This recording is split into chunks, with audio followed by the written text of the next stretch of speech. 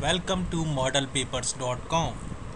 We will solve one problem from thermodynamics section, and the problem statement given here, this is the question number 9.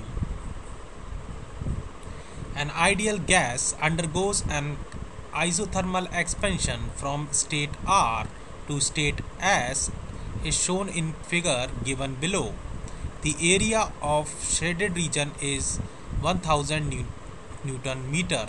So what we have to determine, let us see here.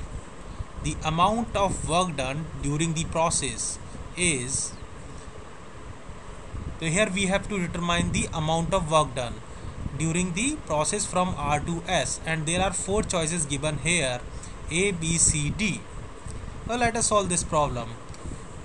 Here in this, from state R to S, the area under this process is this area A1, let's say, and area A2.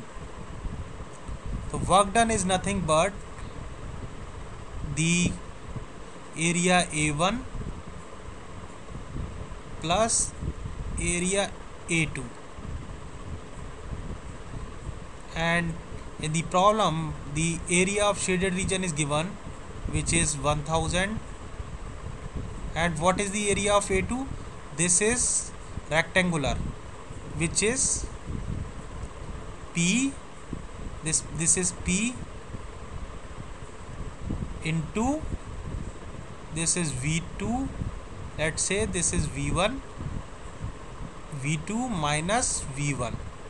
So area of rectangular.